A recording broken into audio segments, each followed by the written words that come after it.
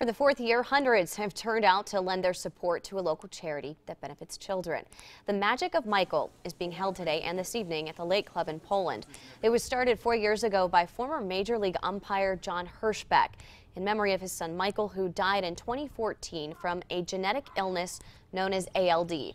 The same rare disease also claimed Hirschbeck's older son, John Drew, back in 1993.